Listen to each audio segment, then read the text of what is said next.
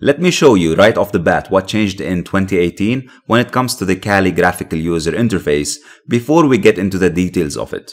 Because you will be noticing some very slight differences in the videos to come. So I want to cover this before we get to these videos. Here are the differences that you are going to be noticing. In the graphical user interface, you'll notice that there's a switch user option that is no longer in the power menu. So if you go to the power menu here and you go to the user, which in my case is the root user. In the previous version of Kali, there used to be an option here that allows you to switch users. So if you had more than one user on the system, you'll be able to switch to the other user from this menu. This no longer exists here anymore. You'll also notice that the favorites bar here has changed slightly.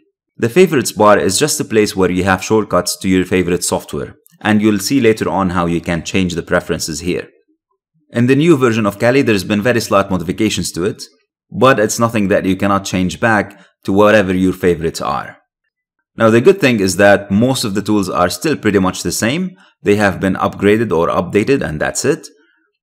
And if you go to the settings menu, you'll notice that it looks a little bit different now.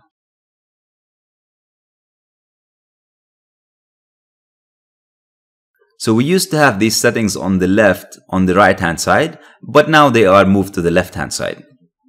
You will also notice small differences. For example, if I click on the network settings, you used to be able to see the network configuration in the same window. So you'll see what your IP address is, what your DNS is, and so on.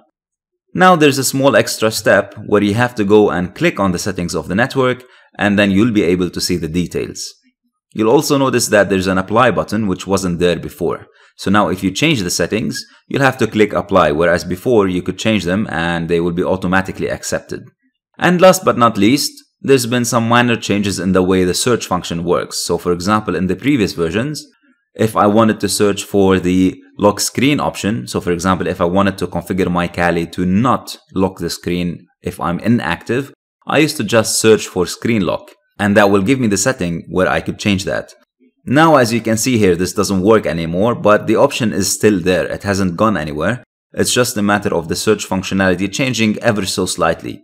So if I type screen instead, I can still go to the privacy options and change the setting.